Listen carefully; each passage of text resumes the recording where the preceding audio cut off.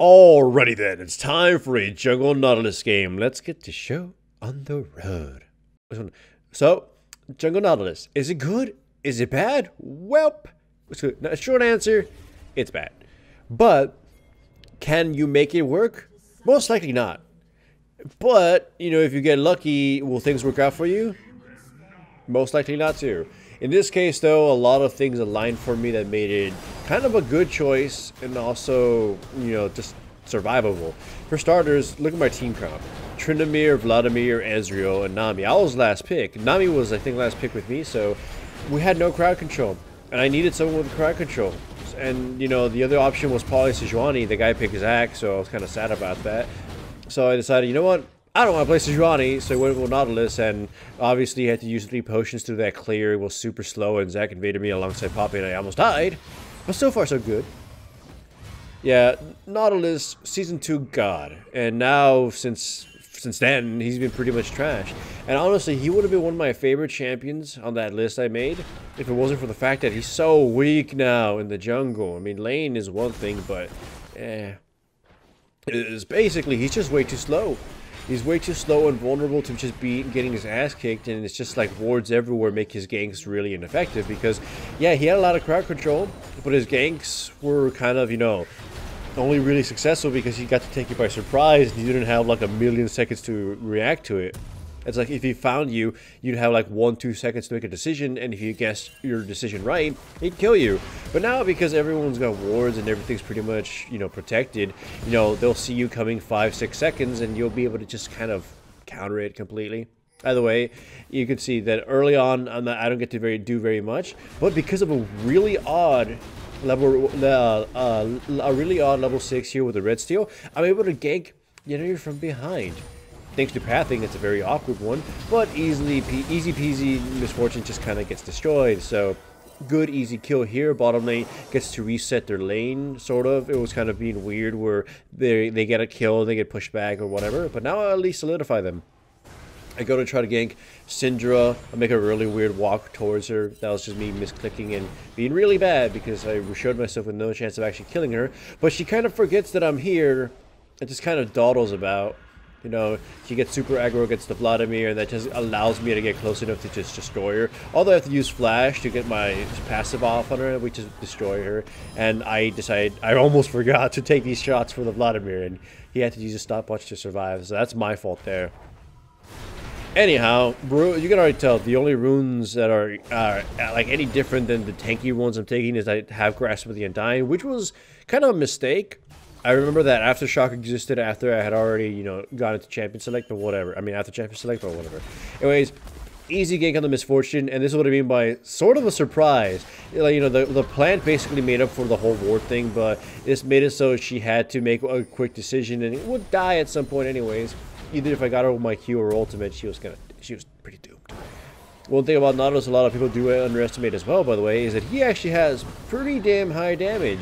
Only real problem is that a lot of his damage is tied around, you know, being melee range or having a shield.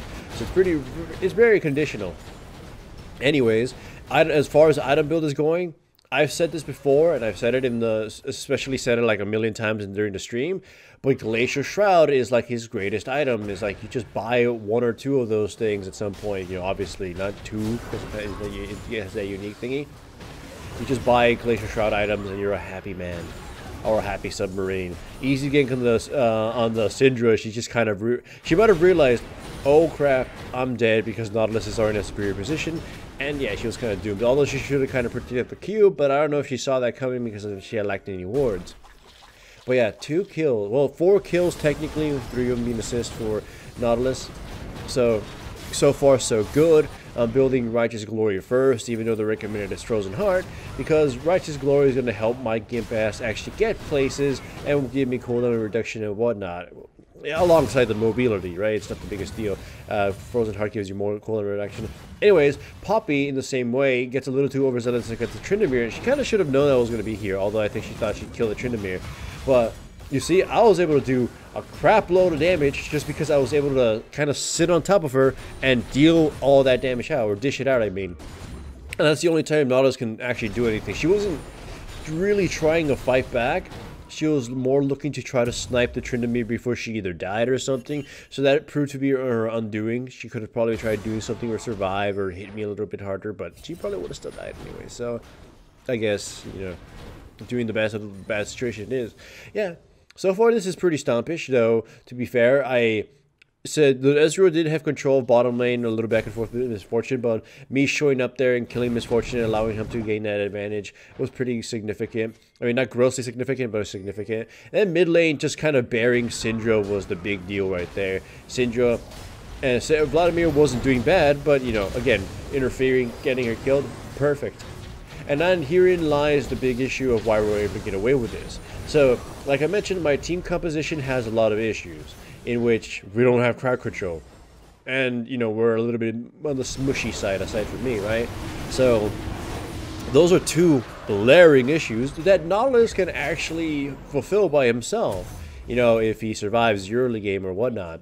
But thankfully they have a Zac who isn't really an invader jungle, although he did try to invade because Nautilus is super weak to anybody really early on, and then afterwards kind of didn't do anything, and I was actually able to steal some of his stuff. So I was basically able to free farm for a while and get big and strong and juicy. And then you look at the pound for pound the laners. My laners aren't weak. Theirs aren't that weak either, right?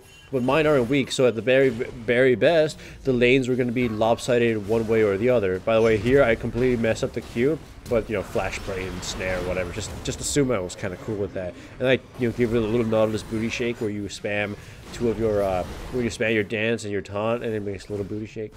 But anyways, so yeah, their team comp wasn't weak, but none of us were going to win lanes. Probably, at the very least, Tryndamere and Vladimir were going to cause some sort of pressure that would make it so Poppy and or Syndra couldn't really roam around, so they'd be locked into their lanes. The big one would be bottom lane, since Misfortune's a kill lane and Ezreal's a pokey lane. Essentially, whoever messes up is going to get themselves killed, and that's actually kind of what did happen. So it was going to rely heavily on the junglers doing stuff. And as far as I know, the Zac was kind of, you know, he wasn't really doing very much in comparison to me, so that kind of shifted all the favor towards my team. This was kind of a game about either some laner just wins by being the better player, or the jungler sets things apart. So, you know, the combination of having some better teammates just straight out, and the slightly better composition did edge it out. It would have been far more interesting if everything was super even, because it would come down to the team fights, because both team comps are pretty strong in team fights. However, there is the other issue the enemy team kind of has. If you look at their comp, it sort of feels like two champions are focused on one thing, and the other two are focused on another thing, and one champion is not focused on anything else, so it's sort of like a 2-2-1 kind of comp. It's going to be weird, but I'll probably use that phrase a little bit more because I heard someone else use it, and I like the way they used it, so it was pretty nice. Essentially, the idea is they have a 5-person comp, meaning all of them sort of synergize together, or a 3 and 2 comp, which, you know, means 3 people work well together and 2 work with themselves, whatever. In their case, I would say 2-2-1 comp. The Poppy is kind of the singular champion here, in which her in the grand scheme of the champion pool doesn't make too much sense. Zac works pretty well with champions like Syndra and a bit with Misfortune, and a little bit with Brand, but more with Syndra. And then Misfortune and Brand kind of work together in just a whole boom-tastic destroy the enemy team style. But Poppy is kind of unable to be really effective in this. I wouldn't say she was bad, I would just say she just kind of got outpicked, or, you know, her team didn't pick. I think she was also second pick, so yeah, her teammates just sort of didn't answer to her call. But yeah, at this point of the game, I literally just kind of one-man walk into the enemy team and win the game. And like my Nautilus is that kind of champion who could just thrust his fat body somewhere, pick the right target with his ultimate, and scatter the enemy team about, and then grab people or just start disrupting and whatnot. Doesn't matter how much damage I do at this point. All I have to do is just scatter, control, and mess with the enemy, and we'd win. So yeah, past the midpoint where, you know, our little advantages started snowballing out of control, yeah, they were kind of donezo. Nautilus didn't have the greatest effect because, you know, he's really weak, but in this very situation, the stars aligned to make him a viable pick. And remember, if you enjoyed the video, make a comment below in the comment section and also give the video a like. That helps the channel a lot more than you think.